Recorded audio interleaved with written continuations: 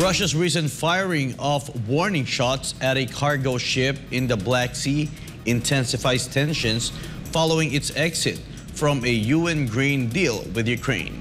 Jayne Codnita has the details.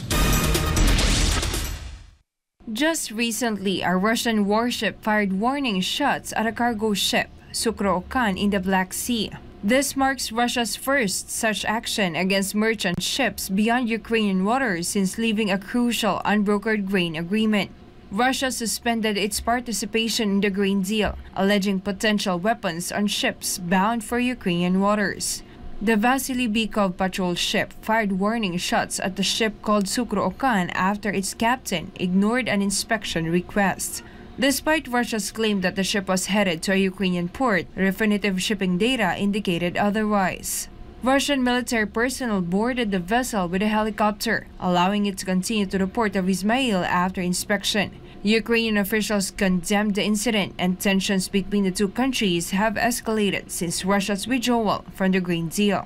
The event has raised concerns in shipping and commodity markets due to the Black Sea's significance for agricultural trade between Russia and Ukraine. Both countries are major players in global grain and oilseed markets. As tensions persist, global markets remain wary of disruptions to agricultural commodity flows and potential broader implications for the region's stability.